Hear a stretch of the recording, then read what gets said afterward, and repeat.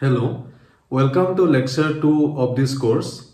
In the last lecture, we had a discussion on the brief history of quantum entanglement and its significance.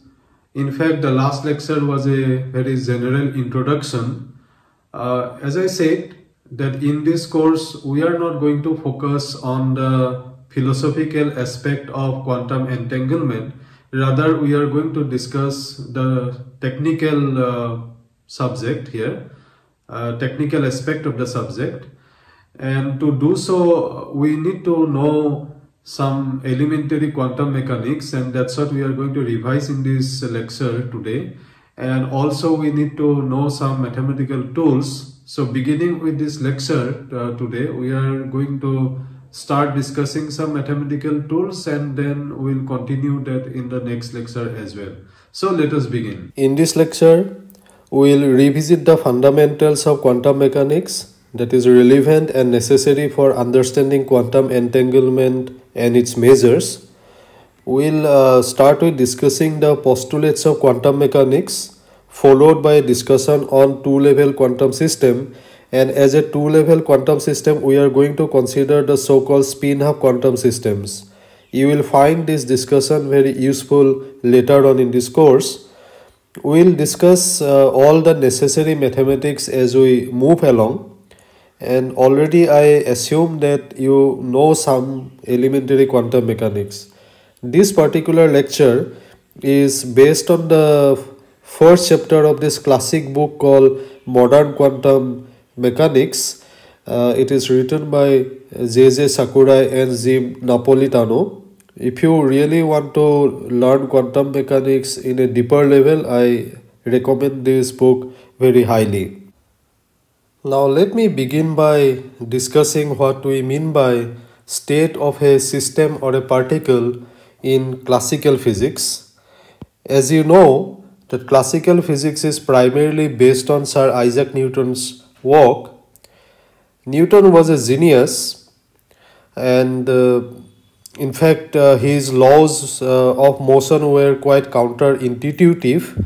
For example, his law F is equal to ma. You see, here he said that the force is directly proportional to acceleration, which is basically the rate of change of velocity. He did not say that force is proportional to distance or displacement, right? And experimentally this law is validated in our day-to-day life. And all the works of Newton were registered in his classic book called The Mathematical Principles of Natural Philosophy, in short called Principia. Now, in order to understand what I mean by state of a system or a particle in classical mechanics or classical physics, let me give a very trivial example where let us consider there is a particle where no external force is applied on it. This is going to result in this equation, right? And that means that the rate of change of velocity along all the three directions are equal to 0, and this basically means that the component of velocity are constant and can be set equal to their initial values, right? So if say if the particle is at rest, say Vx of 0 is equal to 0, or this is 0, Vz of 0 is 0 at time t is equal to 0. If the particle is at rest, it is going to be at rest, or if it is in uniform motion, it is going to remain in uniform motion. And this is precisely the so-called Newton's first law. In fact, from this equation, one can easily obtain this very simple differential equations, and if its solutions are trivial, and all of you know that this is going to be the solution for this particular example. What it says is that if you know the initial position and the initial velocity of the particle, we can know its future position at a later time. So in short, this solution is written in this form. And this is the way, this basically gives us the hint that if we know the initial position and initial velocity or momentum of a particle, we'll be able to predict its future trajectory. And this is used to define the state of a particle in classical physics. In classical physics, we can define the state of a particle or a system by assigning its position and velocity at a given time. If we can assign position and velocity or momentum of the particle at a given time, we will be able to predict its position and momentum at a later time as well.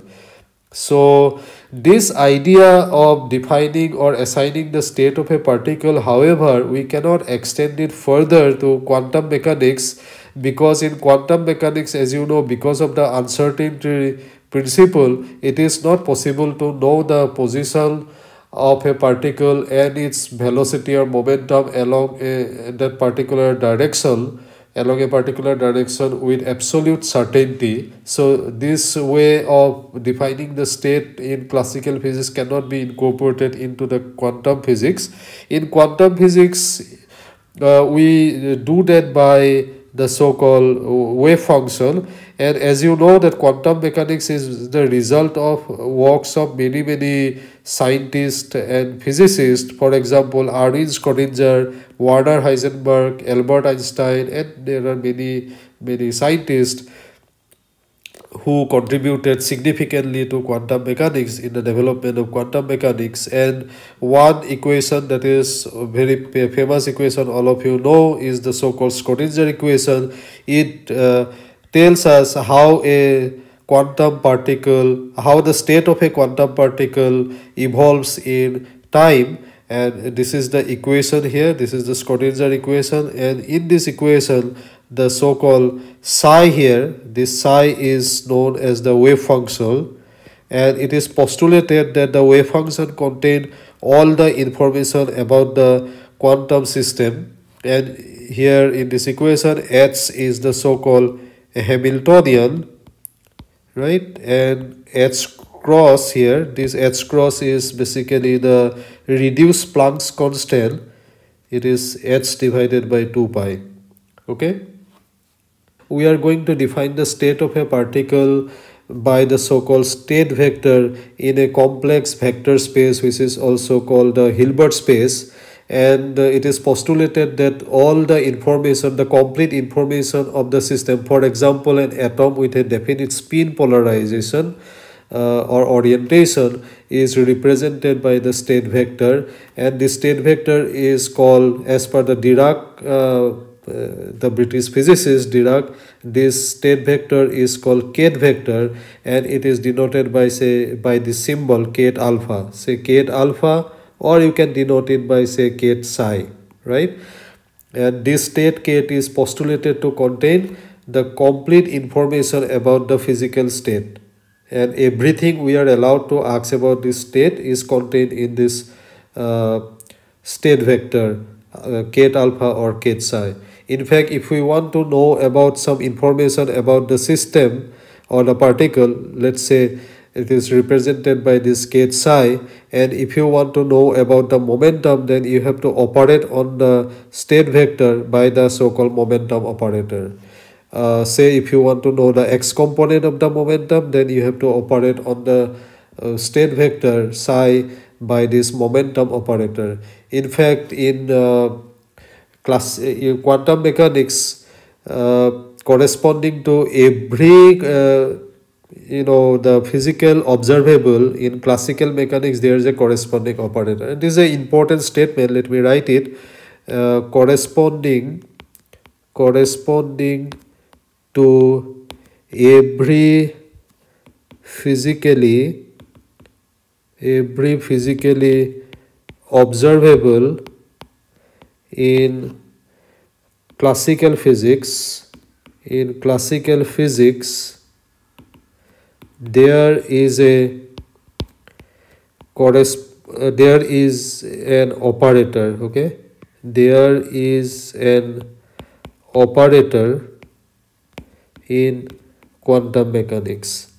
This is a very important statement. As you can see in my example here, in this example, if I want to know the information about the momentum, then I have to operate on the state vector by the momentum operator. If I want to know about the energy of the system, then I have to operate on it by the Hamiltonian operator, and so on. Let us now discuss more about Kate vectors. We have already got to know that Kate state, which is a state vector in the complex vector space, contains all the information about the physical state of a particle. Let me mention some useful properties of Kate vectors. For example, say one important property is that if there are two Kates, say Kate alpha and Kate beta, they can be added, and addition of these two Kate is going to result in another Kate, say gamma. Okay, this is one property. Another one is that if you multiply a Kate by a complex number, say C, it is going to result in another Kate. Say it is going to result in Kate, say Kate delta. One of the most useful properties is that if there is an arbitrary Kate, say Kate psi, it can be written as a superposition of basis Kates. Say these basis Kates are Kate I and this is Ci. Ci is a complex number. So this is, I'm going to break it down. I'm going to explain it. You see here Ci is a complex number. In fact, you can understand it if you can draw an analogy. Let me draw an analogy from your usual vector space.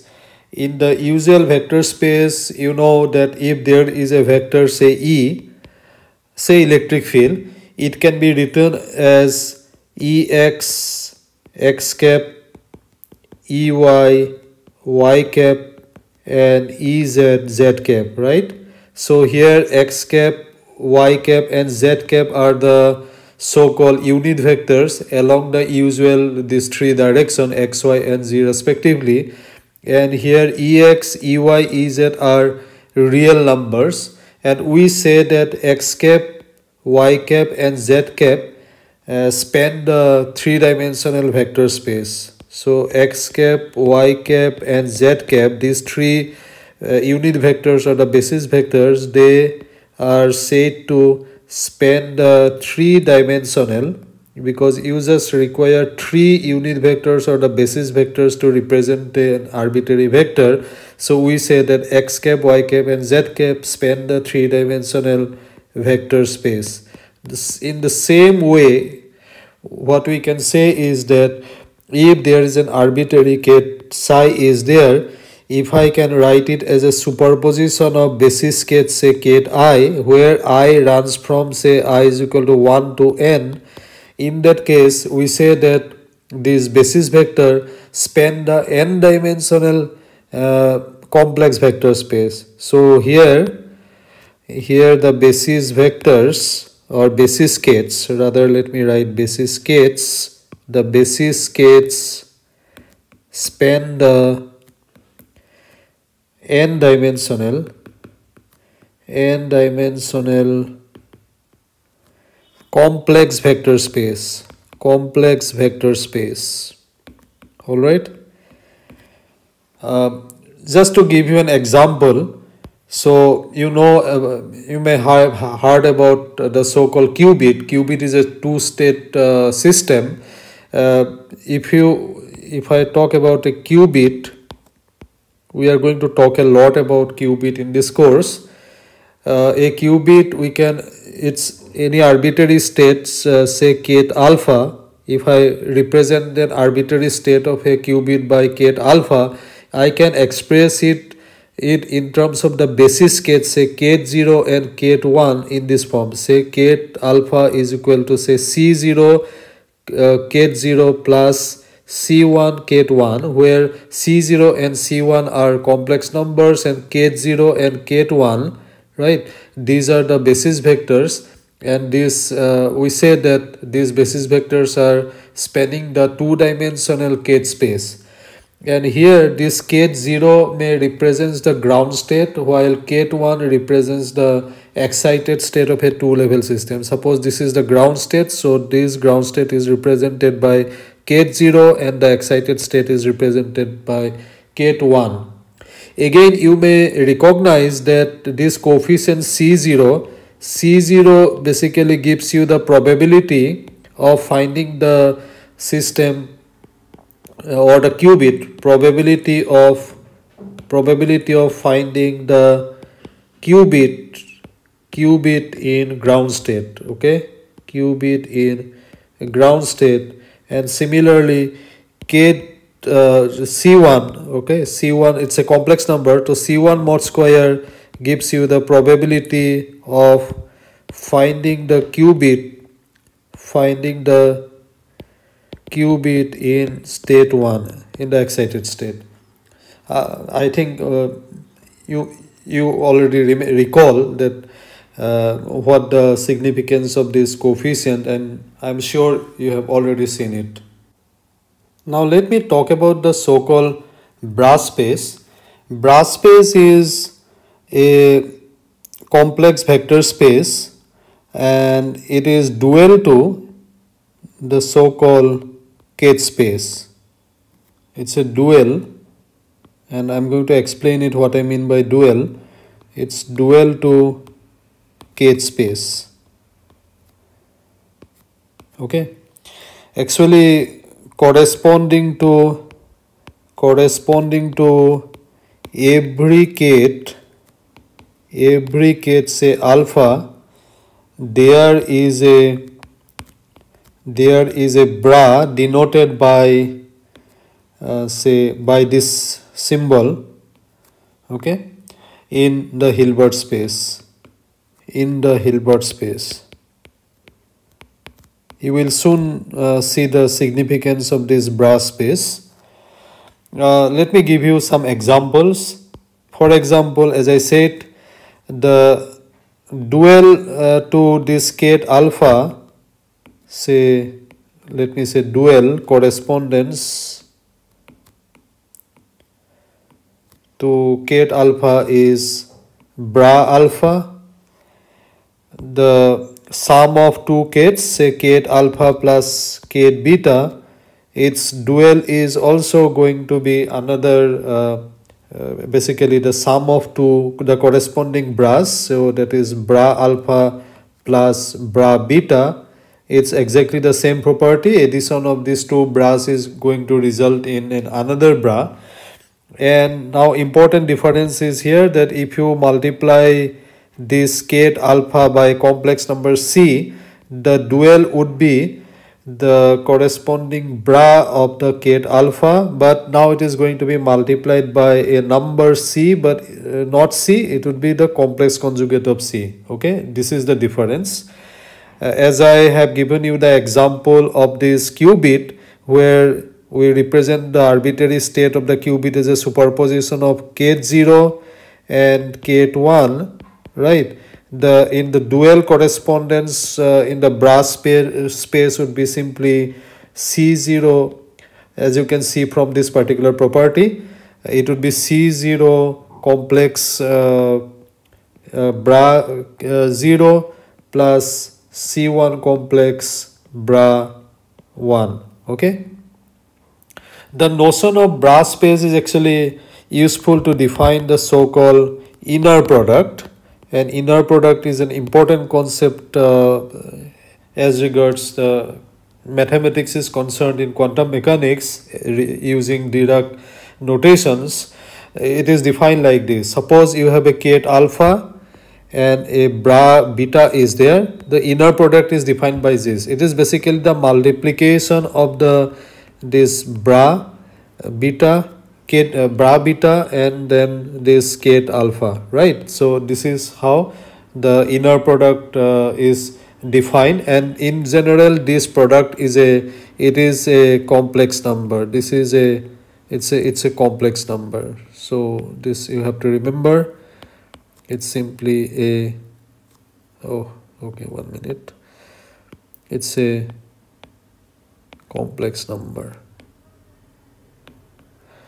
Some important properties of inner products are these two important properties, let me mention. So say the inner product of Kate alpha and Kate beta is equal to, this inner product is not equal to bra alpha,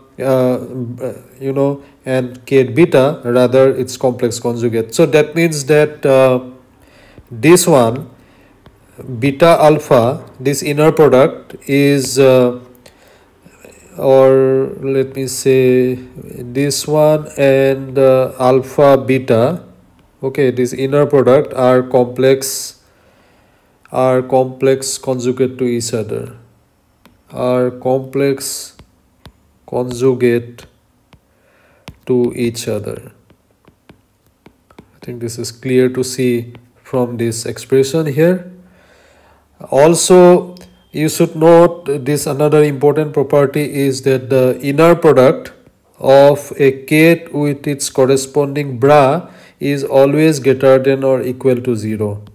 Right? If it is equal to 0, then we say that Kate alpha is a null Kate, and this property, inner product, if it is inner product of a Kate with its corresponding bra is greater than 0, or greater than or equal to 0, this particular property is known as the postulate of positive definite metric. Positive definite metric.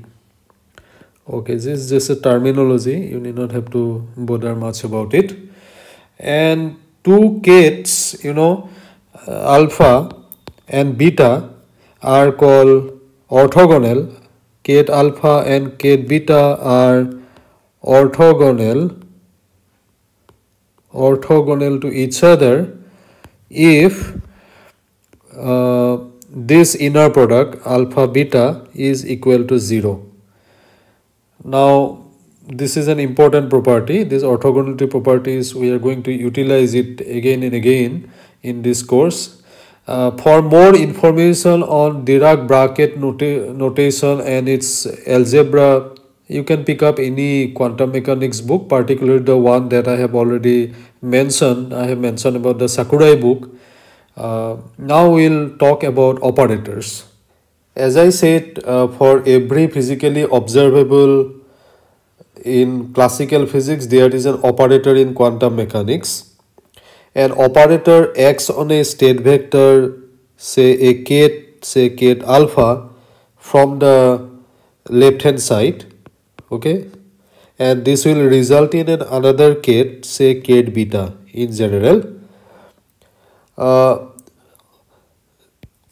And operators are linear.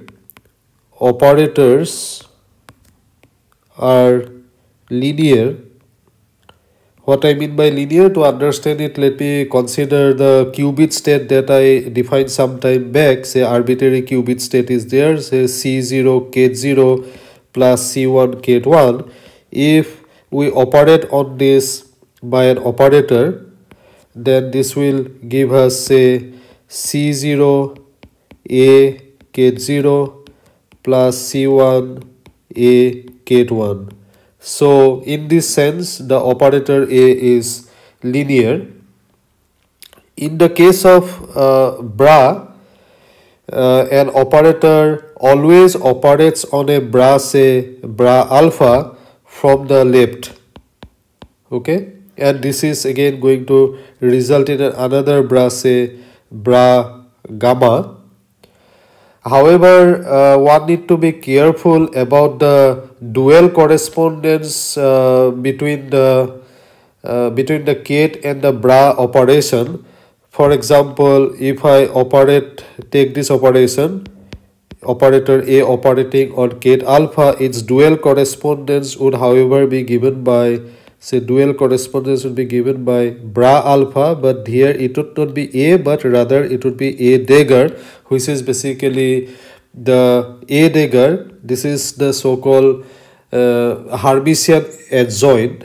A dagger is the Hermitian adjoint, or simply the adjoint, Hermitian adjoint of the operator A, okay. And operator A is said to be Hermitian if A is equal to A dagger.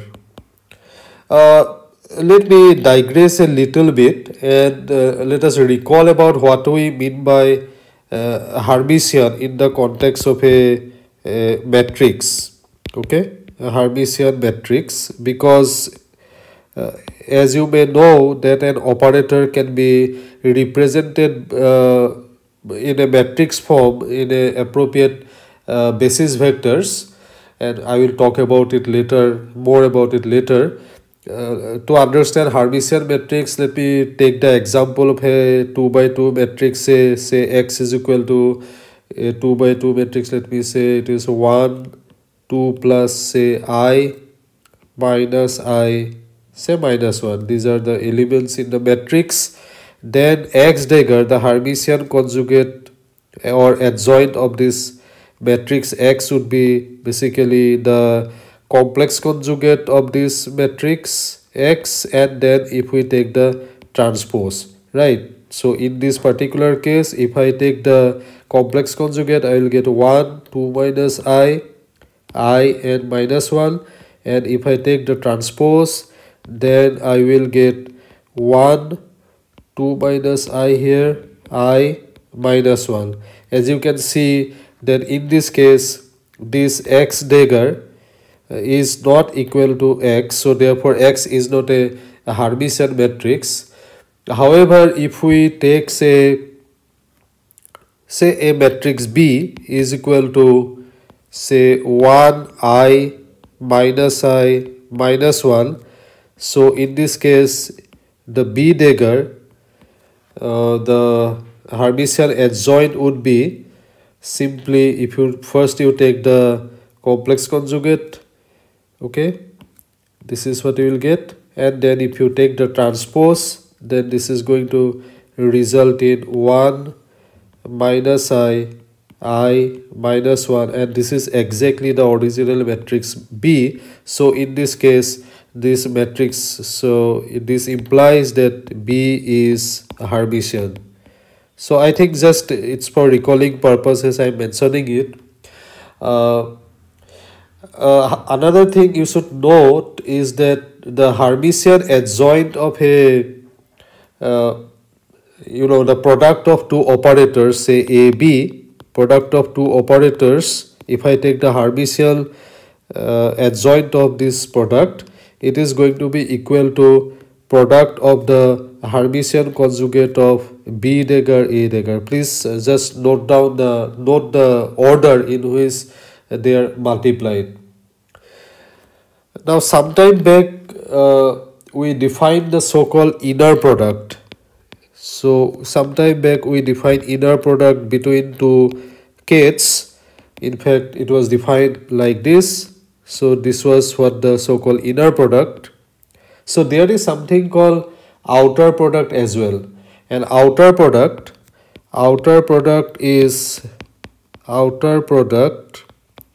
defined in this form. It is basically product between a ket beta and a bra say alpha, and this would be simply like this. Now this resulting operation is an operator. It's an operator. On the other hand, in the case of the inner product, it's just a number. It's in general it is a complex number, right? So this is a huge difference between inner product and outer product. Now coming back to the operation of an operator on a ket, many times we get, suppose we have this ket A, ket alpha, and if we operate on this by the operator A, then what may we get is that we may get the same ket and multiplied by a real number say A. Whenever we have such kind of a situation, and this is basically known as the eigenvalue equation. In this case, this ket alpha is called an eigenket because of its peculiarities. It's called eigenket, and this operator A is called an Hermitian operator. It is called an Hermitian operator, and this A is called the eigenvalue. Hermitian operators are important because if that is the case, whenever you have this eigenvalue equation, all the physically observable quantities in classical mechanics are represented by Hermitian operators in quantum mechanics. Okay, we'll talk more about it now. There is a very important theorem in quantum mechanics that says that the eigenvalues of a Hermitian operator A are real, and the eigenkets of the operator A corresponding to different eigenvalues are orthogonal. This is a very important theorem, and I think it is worth to prove it, and let me show you how to prove it. You know that this eigenvalue equation, so AA, ket A is equal to A, where ket A is the eigenket and A is the number eigenvalue, and let's say this is equation number 1. And because this operator A is Hermitian, we can also have that if the operator A operates on a bra B and it operates from the left, it is going to result in, say, this equation, say B complex, and it's a number, complex number B, right? So this is what we have, and then say this is my equation number 2. Now let me multiply equation 1 by the ket by bra B from the left. So let me do this from equation 1. If I take this operation, I am multiplying both sides, then this is what I will get. I am multiplying it by bra B, then this is what I will get. Say, let me say this is equation number 3, and multiply both sides of equation 2 by ket A on the right. So if I multiply equation number 2 from the right by this ket A, this is what I will get. Okay, I think it is easy to follow. Let's say this is my equation number 4. Now let me subtract equation 3 and 4. Subtract 3 and 4, and then you can easily get 3 and 4. If you see, then you will get 0 is equal to A minus B star, this inner product, right? This is what you will get. And this is an important equation now, and from here this we can easily see what the theorem says. Now if say A and B are same, say A and eigenvalue, these numbers A and B are same, then clearly what you will get? You will get A is equal to A star, right? And this implies that A is real. A is real because you will say you will get A, this inner product would be equal to 1. So that's what the first part is proved, that the eigenvalues of Hermitian operator A are real. Now regarding the second part, now let us say A and B are different. If A and B are different,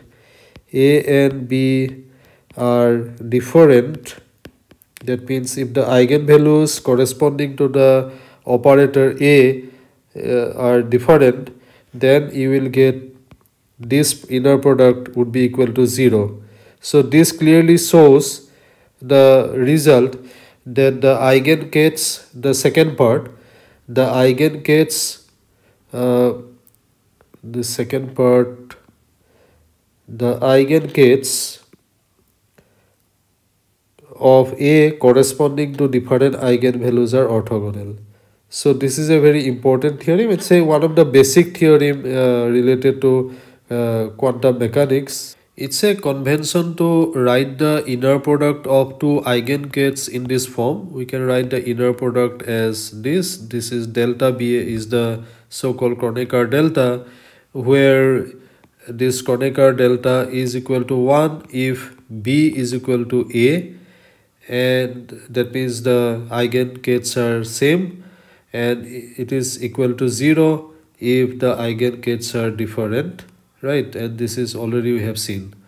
This is a useful expression. Let me now discuss how eigengates can be used as basis gates. In fact, I have already discussed similar things earlier. Any arbitrary gate, this is an arbitrary gate, can be expanded or expressed as a superposition of eigengates. Here this is the eigengate as a superposition of eigengates. Let me say this is an important expression, equation 1. I can now utilize this condition, orthonormality condition it is called. If I multiply equation 1 by say bra B, then I will get here, this would be CA bra BA. Then I can write this expression because of this relation that I have written here. I can write it as CA delta BA, and this delta BA is equal to 1 if B is equal to A, so I will it will result in only CB. So I have CB is equal to B alpha, right? And clearly similarly I can write, because of this I can write CA is equal to A alpha. This one, this coefficient, now I can, this is just a number, it's a complex number. I can use this expression here in this equation.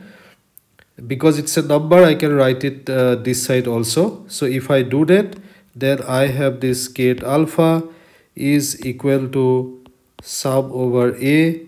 Let me first write here this gate A and the number this A alpha, right? And this is very useful, and from this you can immediately see that this is going to lead us to this particular equation, and this equation is a famous expression in quantum mechanics. This expression is called the equation is called the so-called completeness condition. Completeness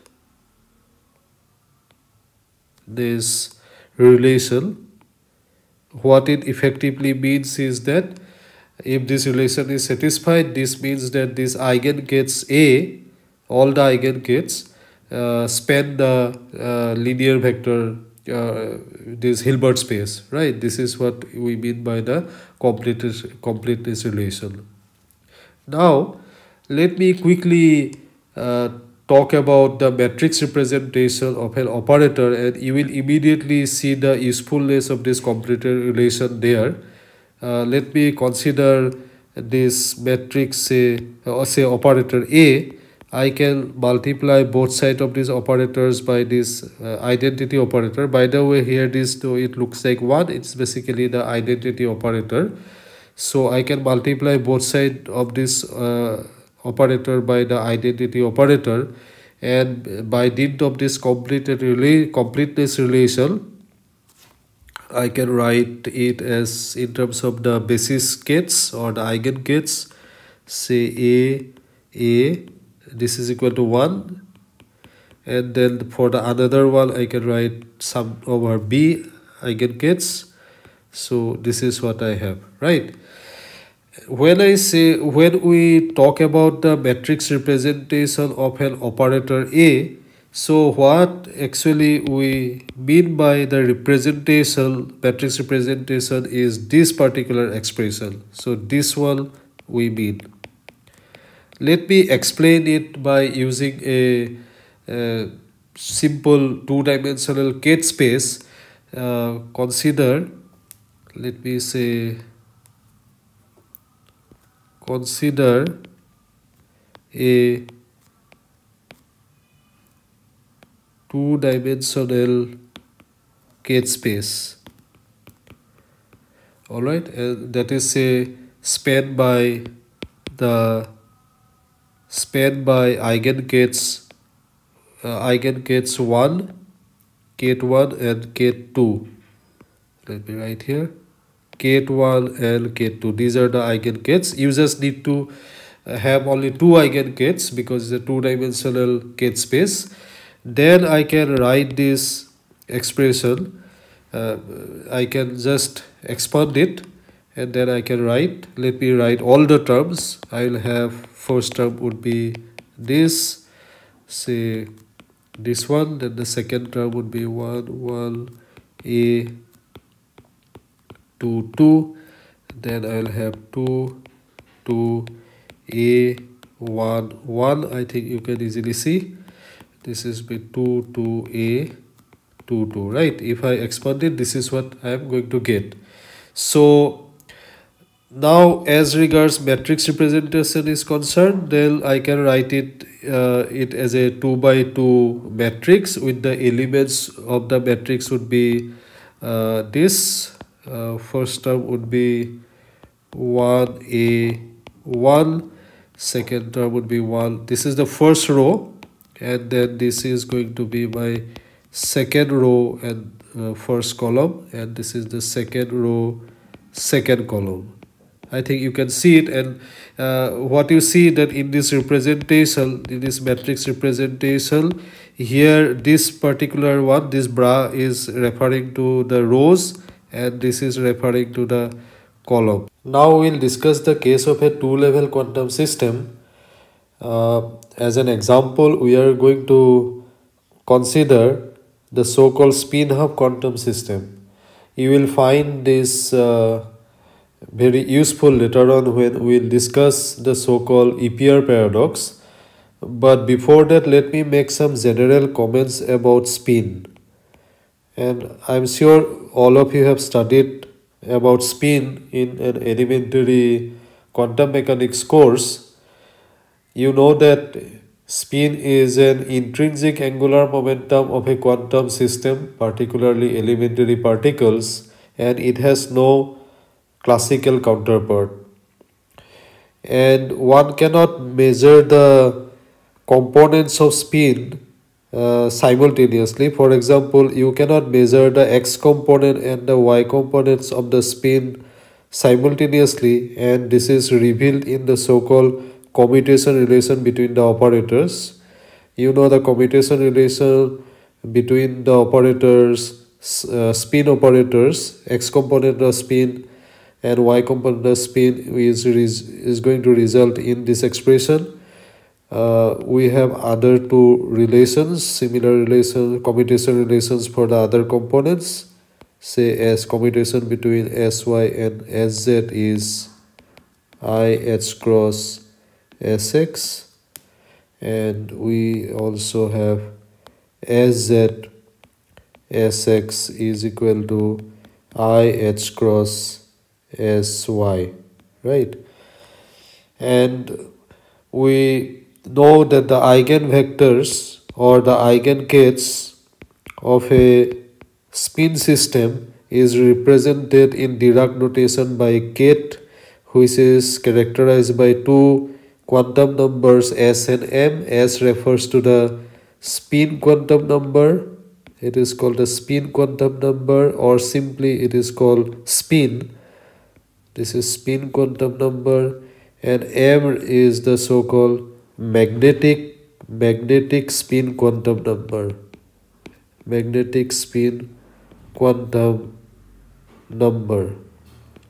Actually, this Kate state is a direct product of two Kate states, is the spin state and the magnetic quantum number. So direct product is written by this, and in shorthand notation, this is how we represent the Kate state.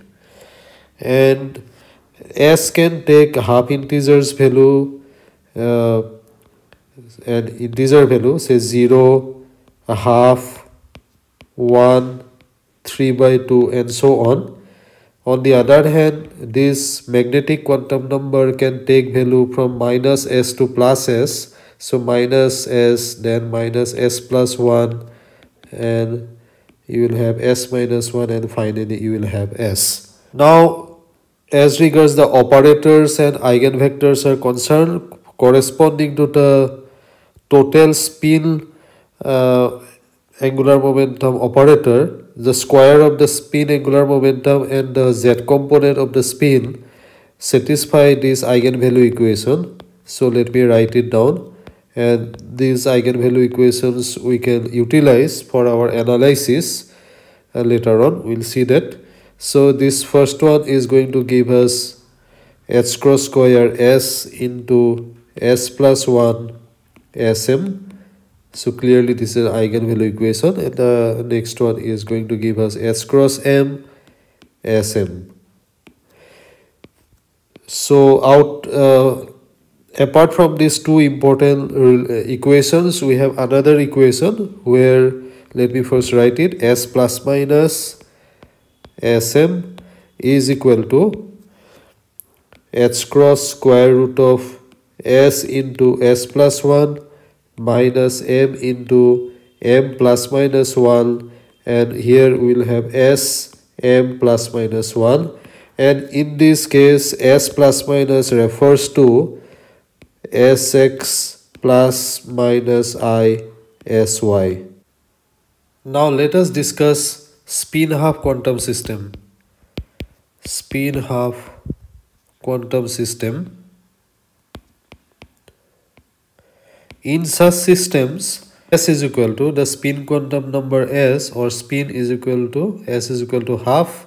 So clearly m can take value minus half and plus half. This will result in two eigenstate. One eigenstate would be s is equal to half, m is equal to minus half, and another eigenstate would be s is equal to half and m is equal to plus half. In fact, the first one, s is equal to plus half and m is equal to minus half, this is called the spin down state and represented by this notation, and sometimes it is this notation is also used, minus, you just put a minus there. This is called spin down state. Spin down state. And this particular case, s is equal to plus half and m is equal to plus half, refers to spin up state, and it is sometimes also this notation is also used. This Kate notation is used. It is called spin up state.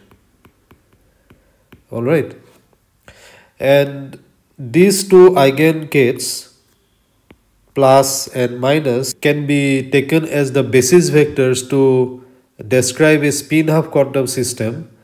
So, but before that, let me talk about the so-called completeness relation that we discussed some time back. The completeness relation, if you recall, it was this relation where I is the identity operator. This is I is the identity operator, and for the spin half system, for spin half system, I can break it down like this. And identity operator, in this case, it is a two-state system, so it's the unit matrix 1 0 0 1 in matrix representation. Now if we take the up state as represented by this column vector 1 0, and this will have the corresponding bra would be this row vector 1 0. Then if I take the outer product, you can clearly see this would be 1 0 matrix multiplication of this, and this is going to give us simply 1 0 0 0. Similarly, if I take the downstate, the minus, downstate, if I take it as 0 1, and then the corresponding bra would be the row metric, row column, row vector 0 1, and if I take the outer product, we'll get simply 0 0 0 1. So as you can see from this one and this one, this is going to, if you put it here, you will get the so-called identity matrix. Now this representation is going to help us a lot whenever we want to write any arbitrary kate in terms of a column vector. As you can see that if I have a arbitrary kate, a spin kate, this is an arbitrary spin kate, spin state, right? Spin half state actually here. This I can write as a linear superposition of the eigenkates, say A plus and then say B minus. So this is the linear superposition of the eigenskates. Now because of the matrix representation of plus state, that is your 1 0, and the down state is 0 1, so I can express it as a column vector like this, AB. Okay, now what about the matrix representation of spin operators? For example, we know that SZ.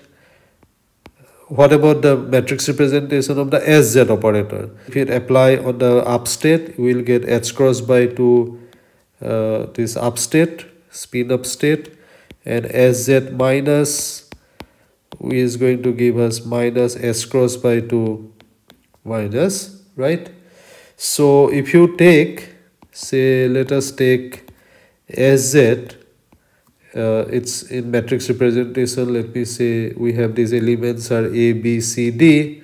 If I put SZ as A, B, C, D here, and plus state is 1 0, this is going to give me H cross by 2 1 0.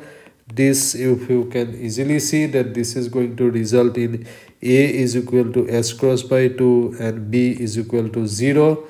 In fact, C here, you will get C is equal to 0. From this first relation, you will get this, and from the other one, if SZ is applied on the down state 0 1, you will get minus S cross by 2 0 1, and this is going to give us B is equal to 0 and D is equal to minus S cross by 2. So this means that my matrix representation for the Z component of the spin operator would be H cross by 2 1 0 0 minus 1, right? And similarly you can write Sx, the matrix representation for the X component of the spin would be H cross by 2 0 1 1 0, and Sy would be equal to H cross by 2, you will have 0 minus I 0.